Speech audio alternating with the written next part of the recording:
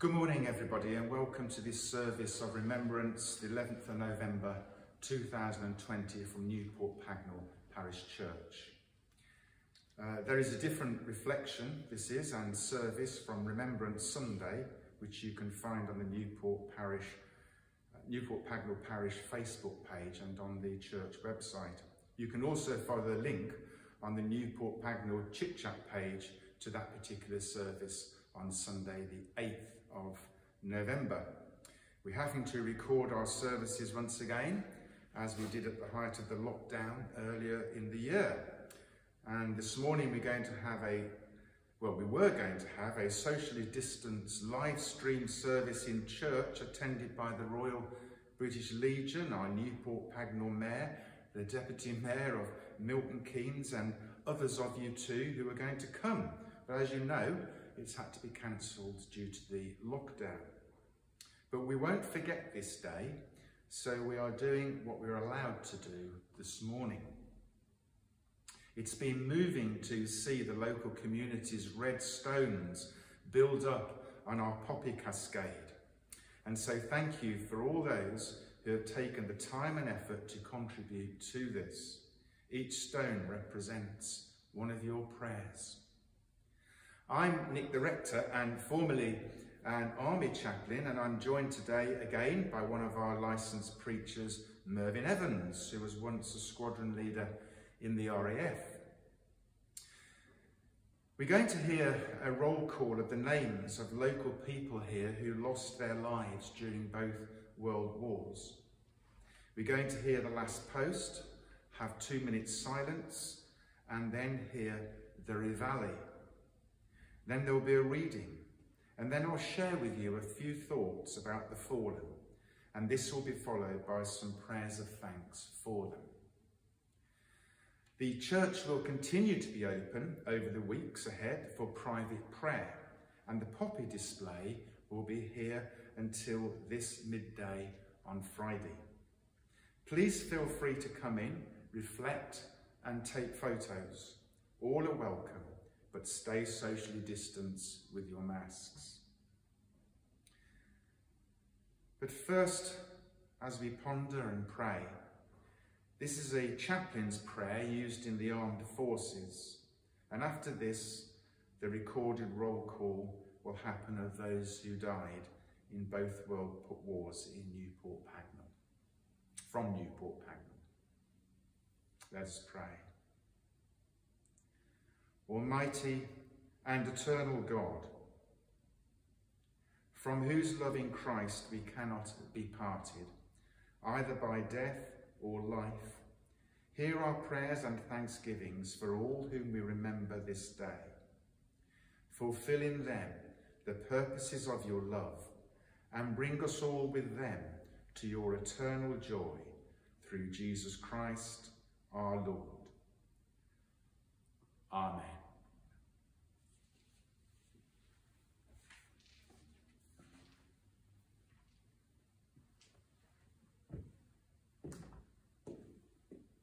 Let us remember the Mellors Parish, 1914-18 conflict, the Oxfordshire and Buckinghamshire light infantry.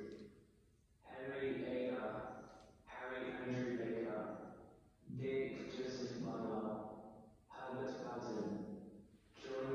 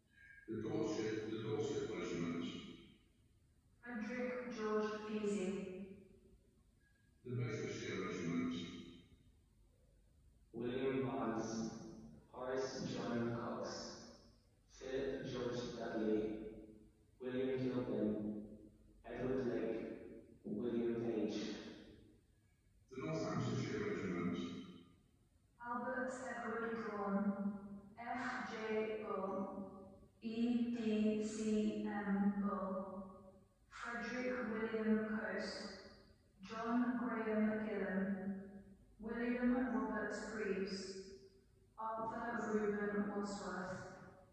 The Royal Horatio Regiment. Francis A. Medley, Reginald Daniels, Harry Hunter, James Frederick Ives. The Wiltshire Regiment. Frederick William Burnell, Harry Burnell, Ernest William Payne. The Royal Fusiliers. Abraham George French, Francis Maurice Taylor. The Somerset Light Infantry. Alfred Cyril Whitlock. The Norfolk Regiment. Frank Brenton, Albert E. Scott. The Suffolk Regiment. Thomas Rich. The King's Own Scottish Borderers. George Lee Atkins. The Royal Garrison Artillery.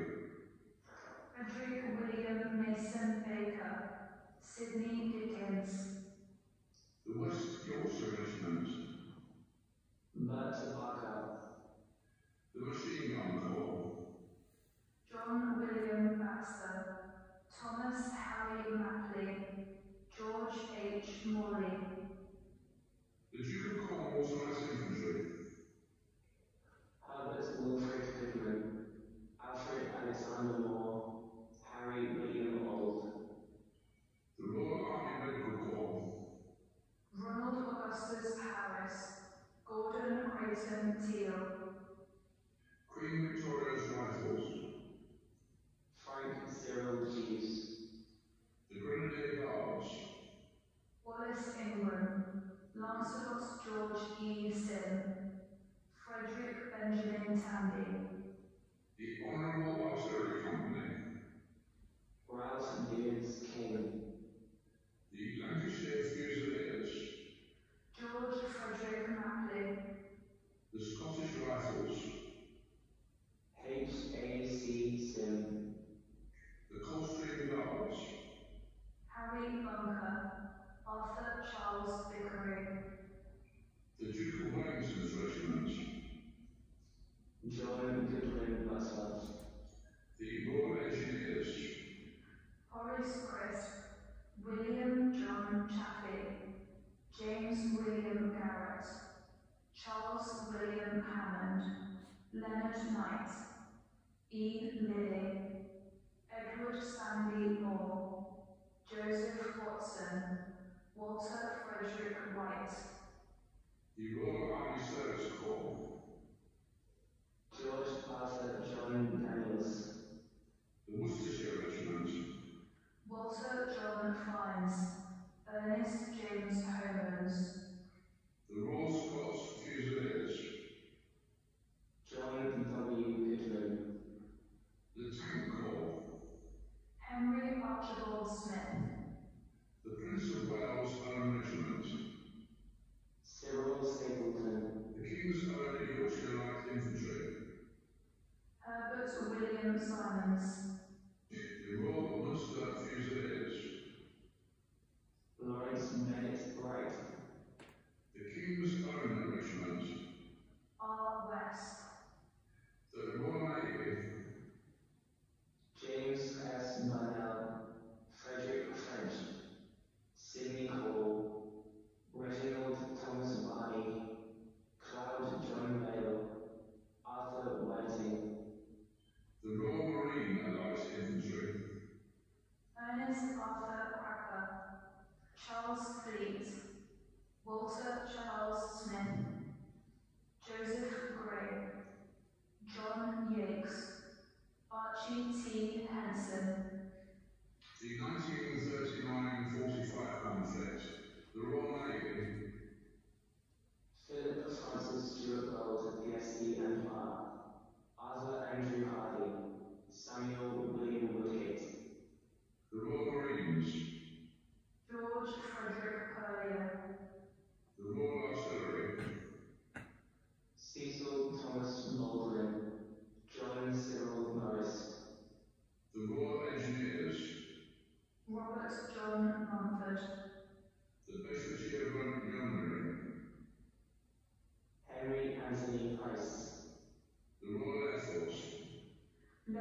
Arthur Chapman, Dermot Evelyn Gold, George Arthur Hall, Robert Geoffrey Higgins, Ernest William Inwood, Roger Jackson, Edward John Lyne, Robert John Alexander Mills, Cyril Stapleton, the Irish Guards, Patrick Connery, Miles Tyler Gold, the Bedfordshire and Hertfordshire Regiment, Leonard George Finch, Jack William Mackley, the East Surrey Regiment, Leonard Arthur Gadsden, the Royal Army Service Corps, Charles Sidney Lawman, William John Tompkins, Arthur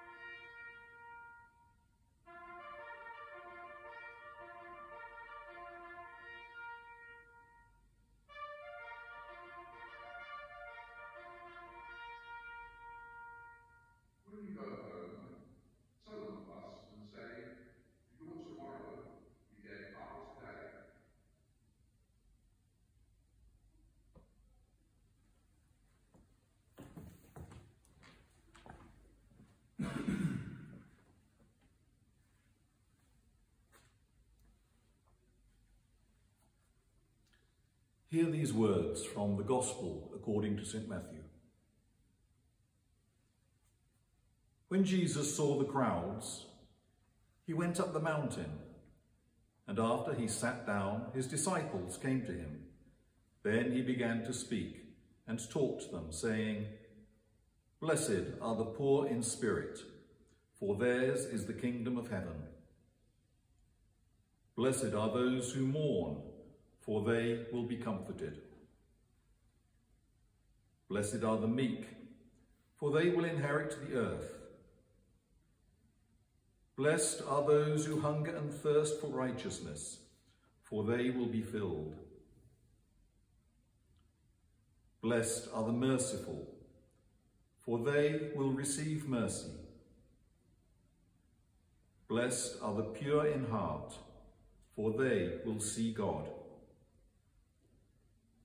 Blessed are the peacemakers, for they will be called children of God. Blessed are those who are persecuted for righteousness' sake, for theirs is the kingdom of heaven." This is the word of the Lord. Thanks be to God.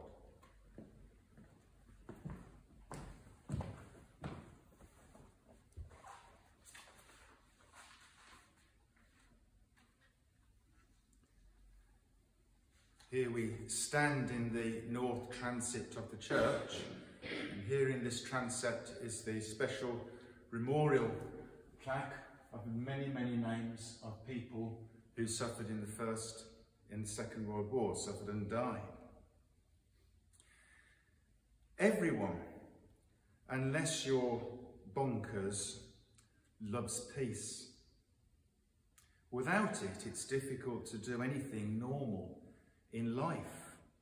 Jobs, work, schools, hobbies, travel, going out with who you want to be with, marrying who you want, and so on are the things that we take for granted in our nation. But these things become hard when you're living under a dictatorship. Can you imagine having much fun or freedom if Hitler had won the last war? There'd be so many things that we just wouldn't be allowed to do. What we write or read would be censored. You'd have no say of your own in your political or social views.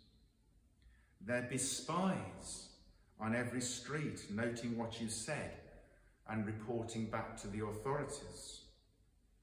You'd be put in jail or sent to a concentration camp just for something which a member of your family or a friend had said. If the Third Reich had survived and Hitler had won the war, then we'd also be living in a very racist society indeed. Lots of civilians suffered during that regime just for expressing a view that the state didn't agree with. Millions were sent to their deaths in gas chambers and labour camps because they were considered to be part of the Untermenschen, the Nazi word for an inferior race or national group that was inferior. And these things happened within the lifetime of people who are still with us today. They shop in the same shops as us on the high street just outside this church. They live in the streets that you and I live in. It wasn't that long ago. Some of them are our parents or grandparents. And tyranny and injustice still goes on in many parts of the world today, and millions suffer because of it. Now, we are fortunate not to suffer today as many other nations still do.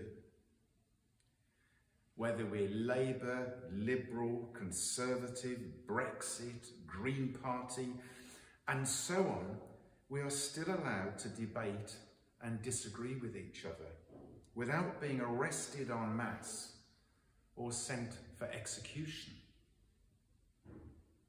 And we have this freedom today because millions fought for it.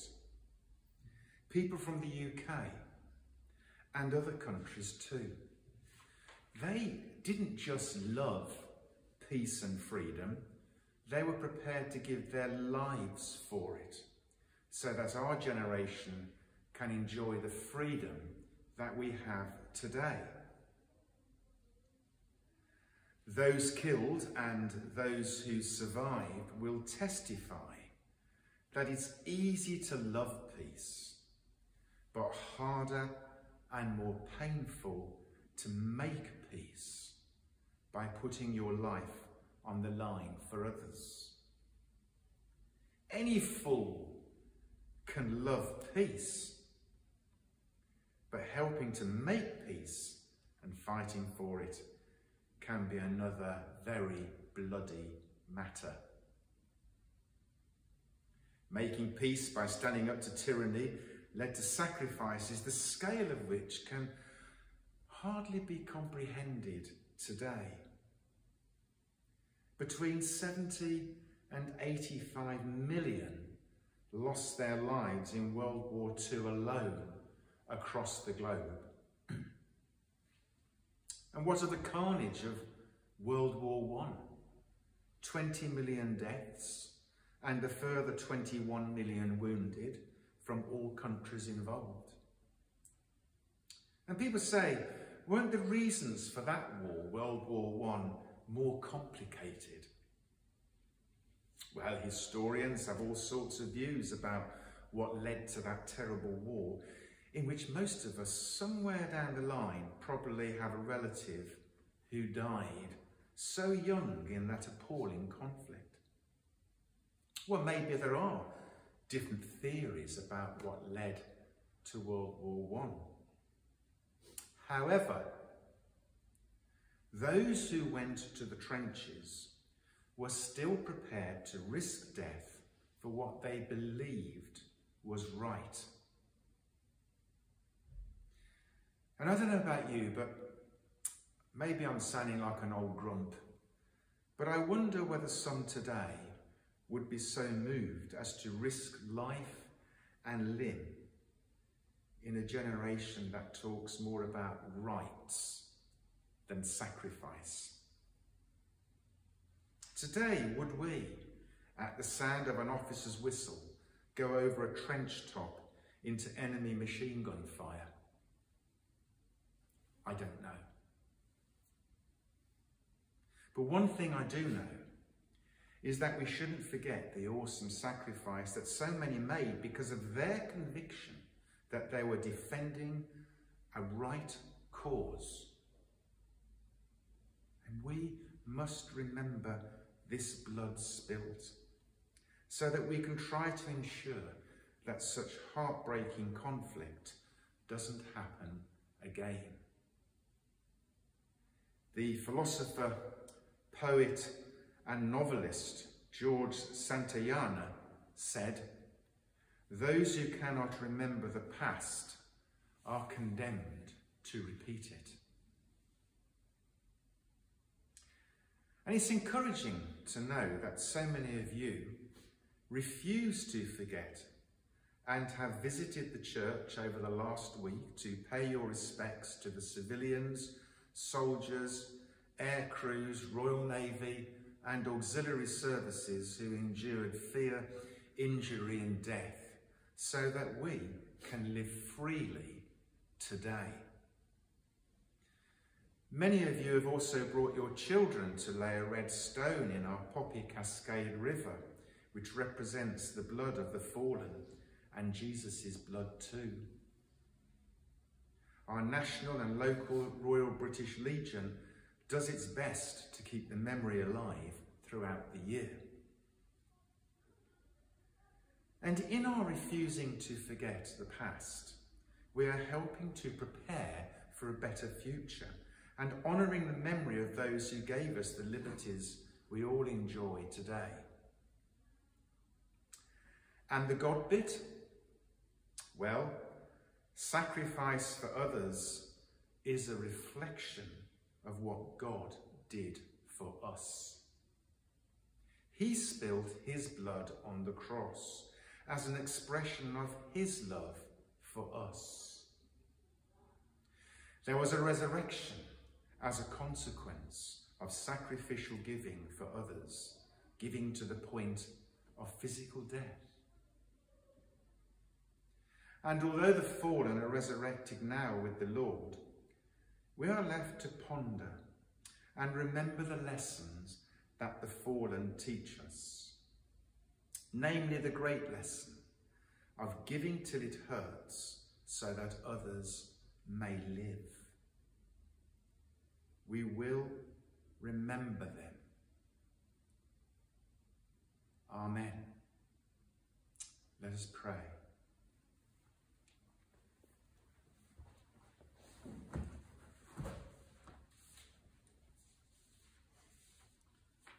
The response to "May God give peace" is "God give peace." Let us pray for all who suffer as a result of conflict and ask that God may give us peace. For the servicemen and women who have died in the violence of war, each one remembered and known to God, may God give peace. God give peace.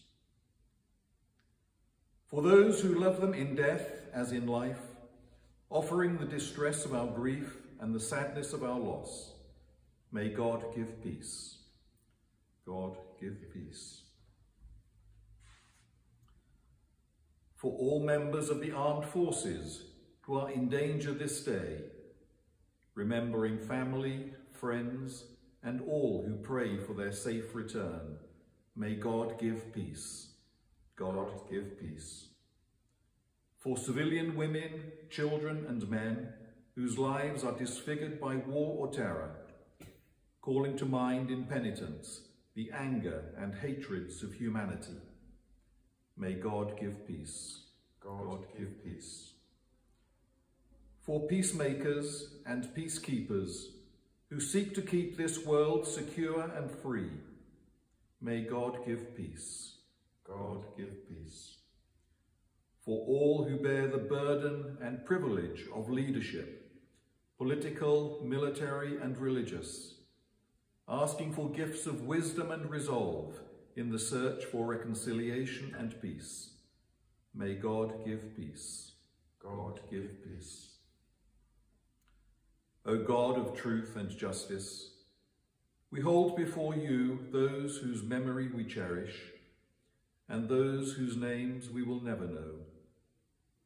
Help us to lift our eyes above the torment of this broken world and grant us the grace to pray for those who wish us harm.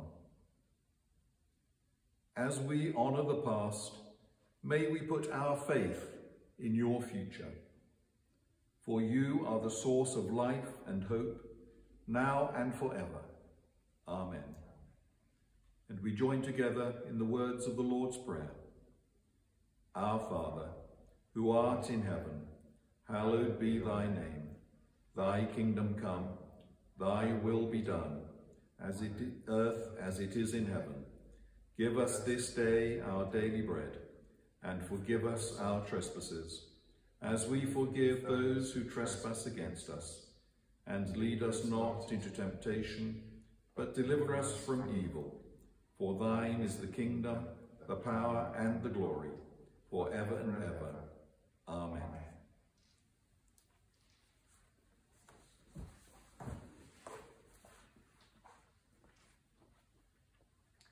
Going to close this act of remembrance with a prayer written by St. Ignatius of Loyola, who was once a soldier himself, and he wrote this prayer to help to achieve peace and a sense of service in our hearts. Teach us, good Lord, to serve you as you deserve, to give and not to count the cost, to fight and not to heed the wounds, to toil and not to seek for rest, to labour and not to ask for any reward, save that of knowing that we do your will. Amen. And the blessing of God Almighty, the Father, the Son, and the Holy Spirit be among you and remain with you evermore. Amen.